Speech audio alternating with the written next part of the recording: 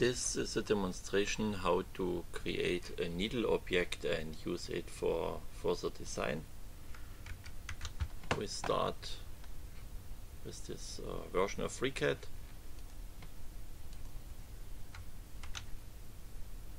And first I create two needles.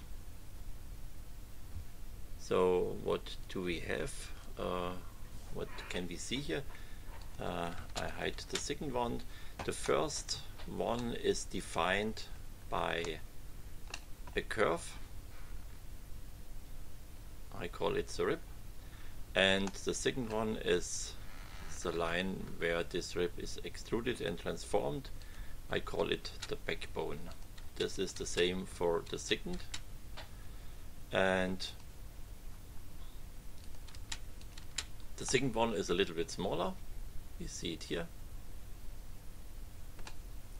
So, and now what we can do, each needle has a lot of parameters. So I can say, for example, I want to create a mesh.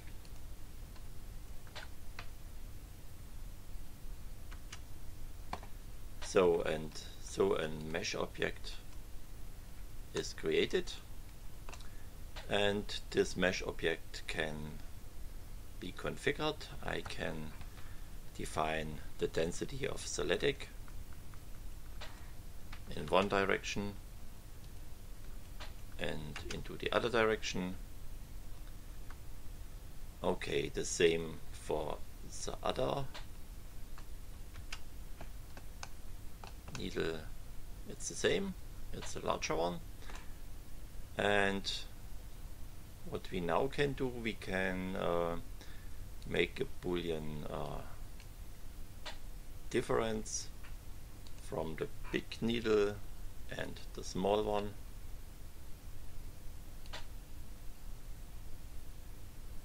So that's the result. Let's look into it.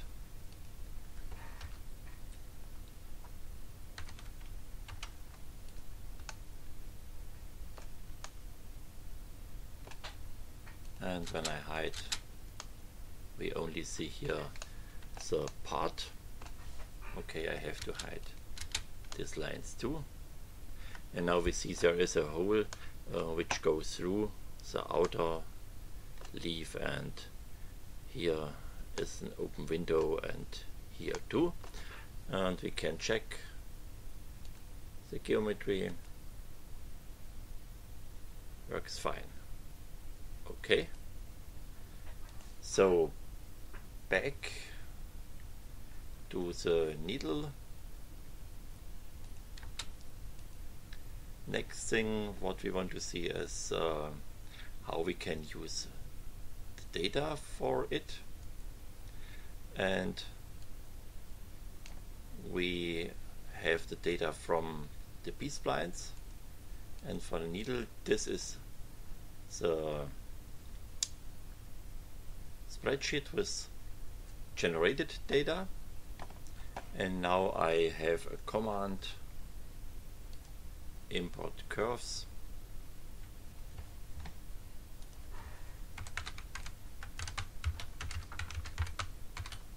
for my object A. Its name in this script is A, and when I run it,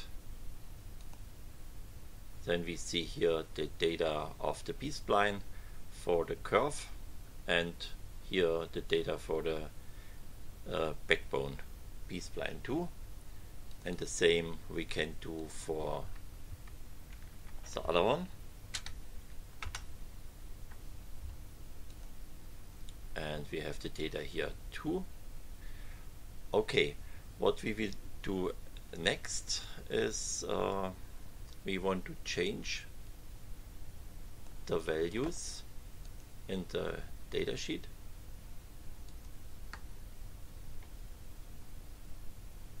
So we take the larger one, and the first thing what I have to do is I have to stop the influence of the external sources.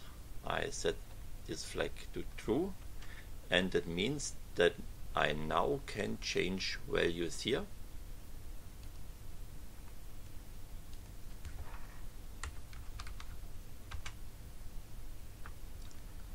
and the object changes. So I can refine my model, which was started from 2 B-splines here inside the spreadsheet. I can change these values, and I also can change the other values for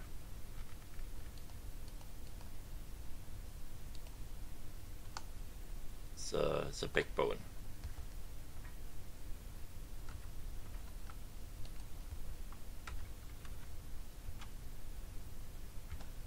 See how this influences the curve.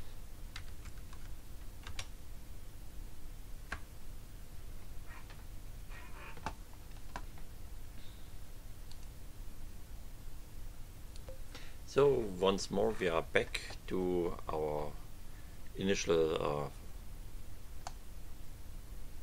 form of the needle, and now we see what do the other parameters means. I have already demonstrated the mesh. Oh, let's go here to the bigger one. This is the mesh. So the next is the visualization of the rib.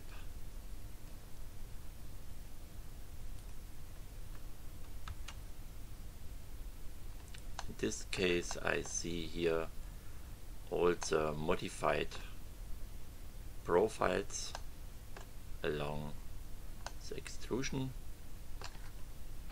and when I hide the needle I can see only these forms, and when I hide the mesh I have a clear image how the curves flow.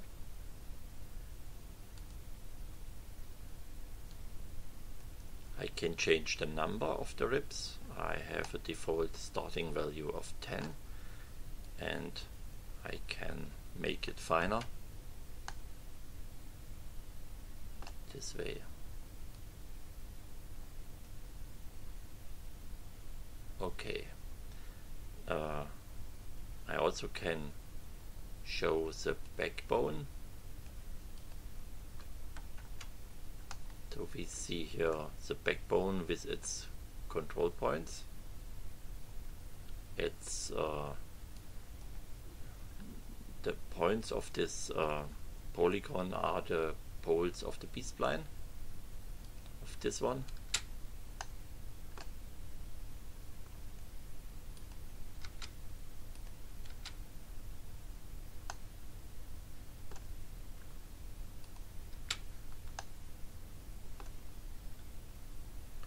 And we also can show the template for the rib.